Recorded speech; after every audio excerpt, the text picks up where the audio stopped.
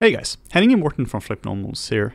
In this video, we're going to take a look at why you should never model with the subdivision modifier active. This is something I've seen quite a lot in the Blender community, where people are modeling with the subdivision modifier active, and it might look like a good way of doing it, but we're going to talk about some of the massive issues this causes. Let's look at this character here, which is something super quick, or just whipped up. Don't judge me for this. It's beautiful. So let me show you what I mean by this. So now we're just modeling with the modifier active, and you can see that it's incredibly low poly, and we can actually get a lot of shape down. And if you just were to, move this around, you can very quickly come up with really interesting concepts, and you can just move stuff around, and it looks fine. You can extrude stuff. If you want to give this guy some new horns, we can do that. We can select like this, and we can extrude up and scale down and extrude up and all that. We can add some loops to it. So this might look like a pretty viable way because it's incredibly fast. But the problem with this is that you are borrowing happiness from your future self when you do this. If we were to actually look into edit mode for this, so we can see what's actually going on, you can see that this is an ungodly mess, and if this here was a dog, it will be put down. This here is just really awful.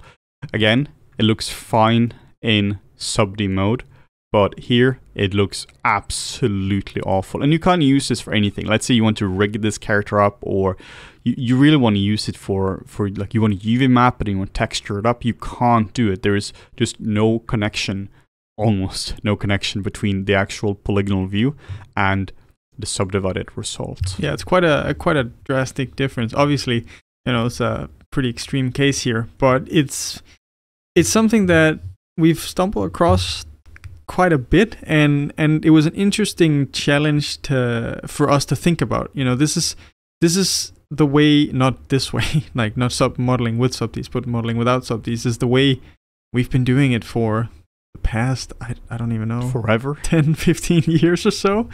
And in production, I don't think I've ever actually come across anyone, at least not that I've worked with, that have worked with a subdivision modifier constantly on. Yeah, people might go between it. They might model some with and then enable it, and then to preview it, but then they go back to polygonal mode to model it like this, because this way you're controlling the polygons. And that is the workflow that I would suggest. That's how we've been doing it. That's how most people do it, is going in and out between subdivision mode and just straight up raw polys. But your primary focus should be on the non-subdivided mesh. The reason for this is that you want a preview that is as true to your current mesh as possible. And the problem with modeling with subdivision modifier on is that it gives you this false sense of confidence, and it shows you things how they're not really looking. So then some people might go into this and then they'll apply the subdivision surface modifier to then subdivide their model to then get more resolution. But this just makes the issue even worse, because now you model something based on something that was super low res, and you're not necessarily in a spot now where things are in where they're supposed to be. Yeah, and in this case, it's incredibly hard to actually change anything. You don't control your mesh now at all. Yeah, so hugely problematic. So how would you work with this? Let's say you're now going into regular edit mode, and you're just moving this around, and now you need to get the shape in you had before. Well, you just start to add more polygons to it. This model here is just criminally low poly.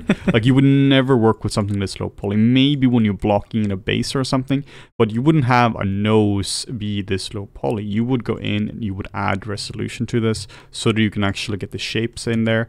And of course, you're creating tons of problems here when it comes to polygons or to n-gons and stuff, but you would go in and fix that later on. Yeah, that issue right there, like that lower vert that we just pulled up, that creates an issue where when you have four vertices on one face, if one dips below, then you create this sort of weird, it's not a really messed up polygon, And it doesn't look messed up once you subdivide it, but the normal and the way that the light sort of like reflects off of it can just make it look kind of weird. And these are the kinds of issues that you don't really pick up on if you're modeling with Subd on.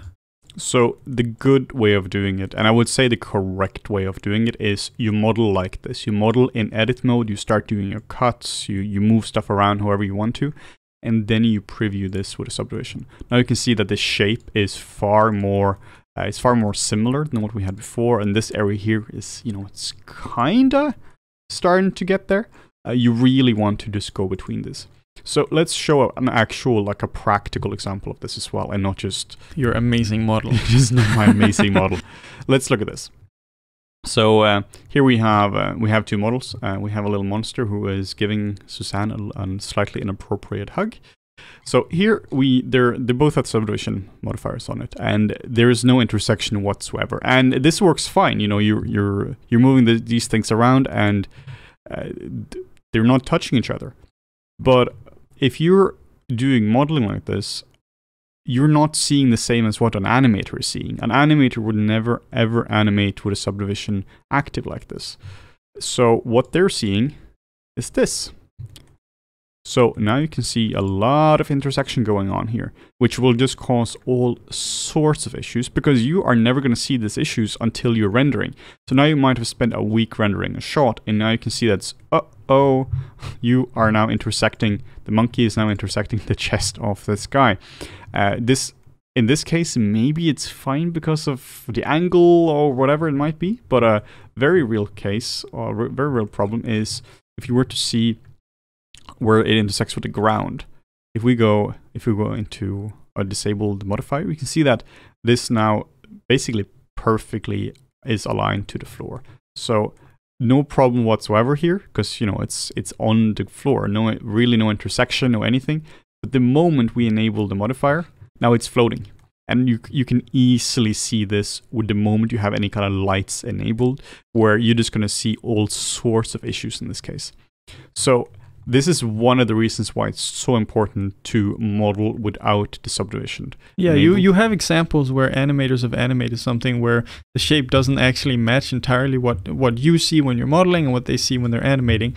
Now all of a sudden, their interaction, their animation doesn't actually align with your model anymore. Maybe they're further away from the object that they're supposed to hold. Maybe they aren't actually running on the ground. They're floating a little bit off of the ground because they were provided with a model that was modeled in Subd mode but didn't really take anything else into account. And oh my lord, the issues that causes down the line. Now you have to re-render everything. You're gonna have to repose all the things. Maybe there is effects which has been done on top of this as well. So you gotta basically redo the entire thing just because you were a sloppy modeler. So huge problems. It's also gonna mean that rigging is gonna be harder as well, because they don't really know exactly where the points are. Yeah, and you don't necessarily want that like low cage and then subdivide and then you preview your subdivision and think that's fine. You have to think of more things in the pipeline, like rigging, like texturing, how you lay out your UVs.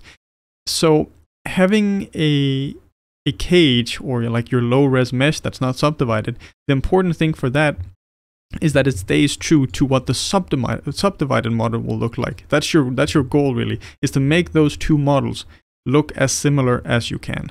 So how do you know what resolution you should be working on then? Well, in this case, we can see our monkey is too low res, and we know this because the moment we add a single subdivision, it shrinks a lot and the shape drastically changes.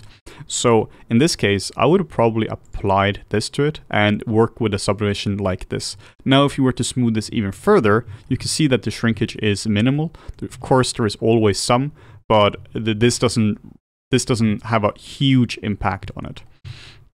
So I really wouldn't model stuff like this low poly unless you have polygon restrictions. Yeah, maybe it's for games or something, or mobile games, but then you wouldn't be subdividing it anyway.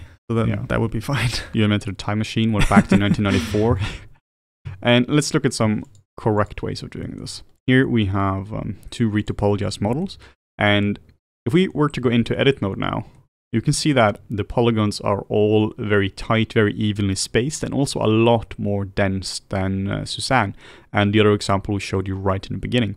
So if we were not go between edit mode and object mode, we've now set it so that when we toggle now, we disable these two. So it toggles, now we just enable the modifier. And you can basically not really see any difference. If we were to go far away, you almost can't see that anything is happening. And this is because the model, the underlying mesh here is so close. You can of course see it if you were to go crazy close like this, and now you can see the individual polys. But even so, it goes from here to here. It's really not a huge deal. Yeah, the shrinkage is very minimal, and that, you know, obviously the higher resolution your mesh is, the less it's going to shrink. So you have to find that balance of whatever you're working with, that you reach that level where you have minimal shrinkage when you're subdividing. But if you're subdividing anyway, then you're probably in a production environment where, you know, maybe that gets sent off to sculpting. So you'll have to have a cage that sort of matches the high res anyway. So you'll probably be working with a fairly high res mesh. So if you know, how do you know it's too high? Well, that is if you do something like this and you apply, this is too heavy. Now this is just unnecessarily heavy, because what was there before was working fine. So it's essentially find the lowest level which supports the shape, and then don't go too low like in the beginning, and don't go too high like in this example where this is applied to. Yeah, one of the issues here is that if it's too high like this example here now, is that you won't actually be able to easily modify it anymore. It's really hard because now you have 4 times the amount of faces to modify, basically. If you need to change the shape a little bit, you want to tweak how the eyes look or whatever it might be. Yes, if you just want to go in here and just like to tweak something, or, you know, add some more loops, this is not very hard.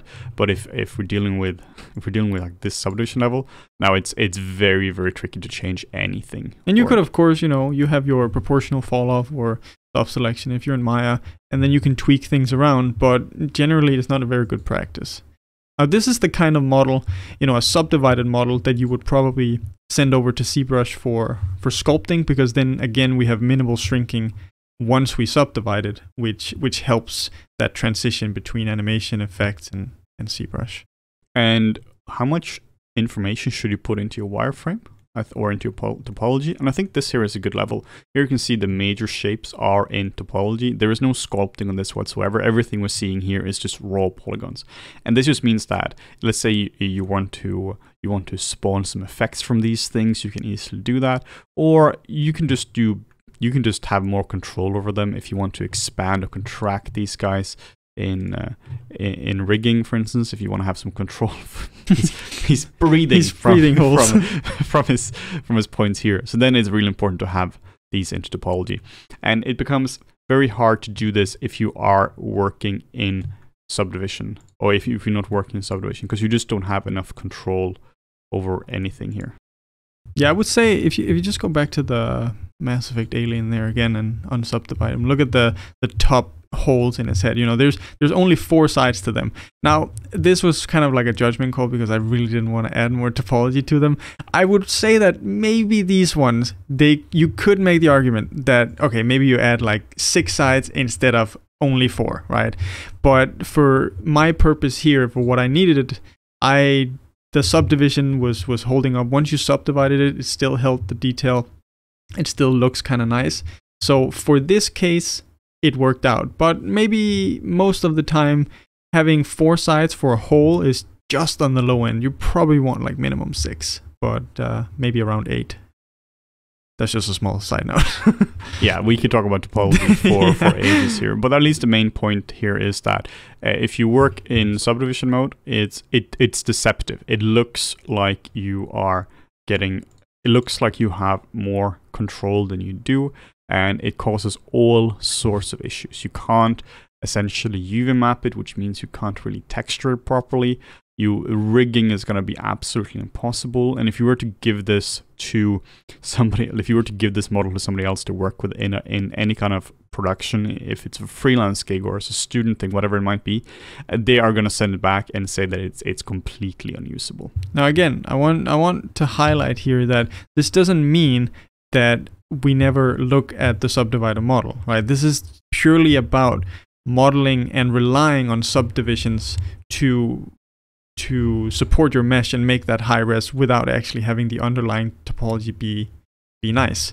You know, that the whole matter about this is that you shouldn't rely on the subdivisions. Your mesh should be fairly comparable to when you subdivide it. So tabbing in and out between subdivision mode and non-subdivided mode, like that is a really good workflow, because that way you see, okay, what does the final model look like, but your underlying mesh still has to support the subdivided detail level. Yeah, you constantly go back and forth between these two. Any modeler worth anything would always do that, because you need to preview it as well. If you don't preview it, then you don't know what it's going to look like actually in subdivision mode. You can't just magically know what it's going to look like. So it's really important to use it as well. Just don't end up in cases where you have it looks fine in subd and it looks absolutely broken in topology. So yeah, we're going to be doing more of these modeling videos as we go along. Let us know what modeling issues you have in the comments, and make sure to like, comment, and subscribe, and also turn on notifications as well. And if you have any sort of questions that you might be curious about related to any kind of pipeline or production workflow, that's kind of what we're hoping to bring to this community as well. Bring some of our experience to you guys that we have in the field. So if you have any specific questions that you've been thinking about, just please let us know and we'd be happy to answer that. And if you're interested in professional training or 3D assets, 2D training, whatever it is, trying to advance your career within the CG, visual effects, or animation industry, make sure to pop over to the FlippedNormals marketplace and grab something from there.